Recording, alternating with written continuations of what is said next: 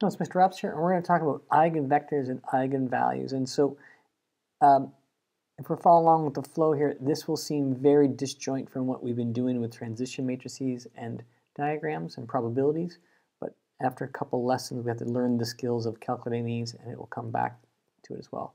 These eigenvectors and eigenvalues are used in many different things, and so it's like a skill to calculate these that it's important for you to recognize. Okay, so what it's all about is about solving this equation. And when you think about this equation's actually really awesome. It's awesome in the sense that matrix A, I know is typically, for us at least, it's a 2 by 2 matrix. And X is our 2 by 1 matrix. And so when I multiply a 2 by 2 and a 2 by 1, I get a 2 by 1 matrix.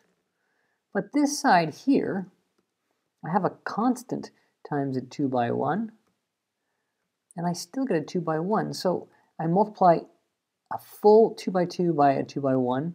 It's the same matrix at the end as multiplying some constant times a 2 by 1 matrix. And these 2 by 1s are the same to begin with. Well, that's kind of a crazy idea that there are values and vectors and values that this works for. And that's what eigenvectors and eigenvalues are. I know that this value lambda here, it is called the eigenvalue. And there's usually, for a 2 by 2, there's going to be 2 of them. And this x here, the x, is going to be the eigenvectors. Because they're pretty special. It's a unique situation where this happens for. So if we take it through and we think about how in the world would we find those values? Well, the first thing we're going to do is I'm going to subtract lambda x. So that means it equals 0. And then I'm going to factor out the x. And so then I have a minus lambda. And I hope you recognize this is a problem because this is a 2 by 2 matrix. Subtract a constant, which I can't actually do. It doesn't make any sense. So what we do is we take this lambda and we multiply it by the identity matrix I, which is a 2 by 2, and now I can actually subtract them. And so if I'm going to try and solve this particular equation, well, I know this has to be 0. A minus lambda I equals 0. Or x is 0. Well, if x is 0, then my eigenvector is 0 and everything's 0. And it's really not very interesting. This is boring. So we don't worry about this one. We ignore this scenario. We call this the trivial solution. We look at this one. And in order for this to be 0, one of two things can happen. All these values could be 0. And again, that's the boring situation. If they're not 0, then what happens is there's an infinite number of solutions. In order for this to have an infinite number of solutions, the determinant of this value here has to be 0. It has to be a singular, this has to be a singular matrix. And if you want to know the reason why that has to be true, I'll make a separate video that's all about the theory behind this. But actually, all you need to recognize is that the determinant is 0, and this equation here, this one here, is what we call the characteristic polynomial. And so we'll be making this equation equal to 0 a lot.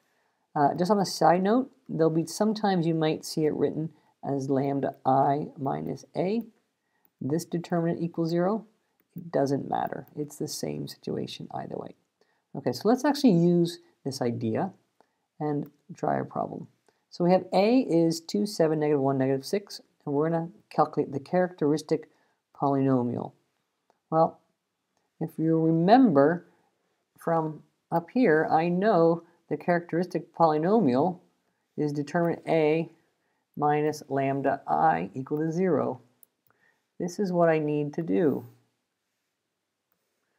Okay, so I need to do this. And so I'm going to go 2, 7, minus 1, minus 6. Subtract lambda times 1, 0, 0, 1. And so I multiplied lambda times 1 because it was the identity matrix times lambda. And then I'm actually going to go 2 minus lambda, and then 7 minus 0, minus 1 minus 0, and negative 6 minus lambda, minus 6 minus lambda. And this is this matrix inside here.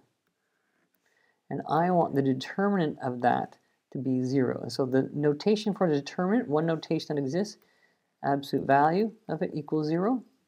So that means when I do 2 minus lambda times negative 6 minus lambda, subtract those two multiplied, which is negative 7, has to be 0. And so now I just do some algebra on there. I get negative 12 minus 2 plus 6 is plus 4 lambda. And then lambda squared plus 7 is 0. And so lambda squared plus 4 lambda minus 5 is 0. I factor my equation, and I know that I have to get a plus 5 and a minus 1 equal to 0. And so lambda equals negative 5 and lambda equals 1. And so these two values here, these are my eigenvalues. These are my eigenvalues. Okay? And this is my characteristic polynomial. My characteristic polynomial. Okay, so now I want to find the eigenvectors. To find the eigenvectors, this particular eigenvalue will have a vector, and this one will as well. So let us start, and I'll switch to green. So if lambda equals negative 5, well, if I look here, if lambda is equal to negative 5, then it's 2 minus negative 5, which is 7. 7, negative 1, negative 5 into here gives me a negative 1 as well. And so here is if lambda is negative 5. But if we go back to our original idea, it said a minus I lambda times x equals 0. Right? This was my initial equation from the very get-go. I needed to solve this equation here.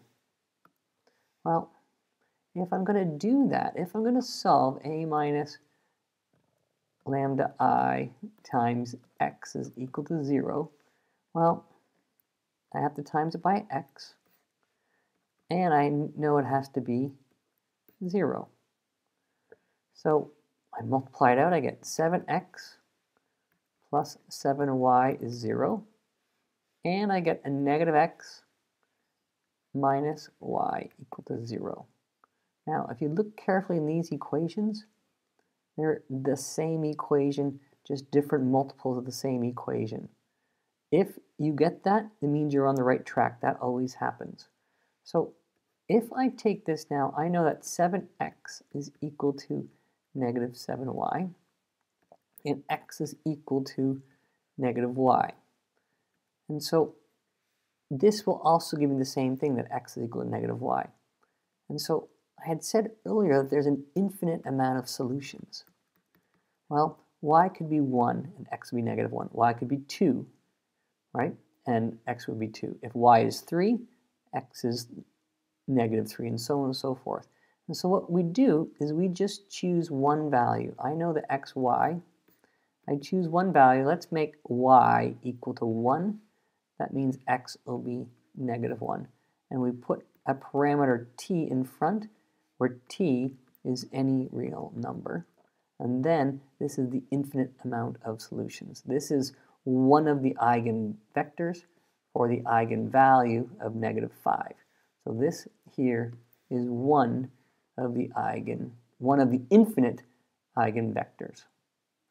Okay? So we do the same thing for lambda equal to 1. So if lambda equals 1, well, I plug it into this matrix here. Let me call this down so I don't have to keep referring to it. Okay, so I pull that down,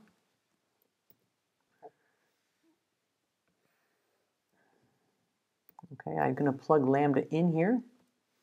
And so when I plug lambda in, I get 2 minus 1 is 1, and 7, and negative 1, and negative 7, times xy is equal to 0, 0, which is the equation I'm solving. And so then when I solve this, again, I get x plus 7y equals 0, or negative x minus 7y equals 0. And again, these equations are the same, they just differ by a multiple. And so if I solve one of them, I know x is equal to negative 7y. And again, if I want to find my eigenvector, I can let y be any number I'd like. I'll just choose 1. If y is 1, x will be negative 7. And I know I'm going to parameter there because that means that y could be any value I wanted. And so this here is one of the infinite eigenvectors as well. So here is the second eigenvector for the eigenvalue of lambda equal to 1. And so they always come in pairs. They have to know that they go together. This lambda equal to 1 matches this particular eigenvector, and lambda being negative 5 matches this vector. And there is your introduction to eigenvectors and eigenvalues.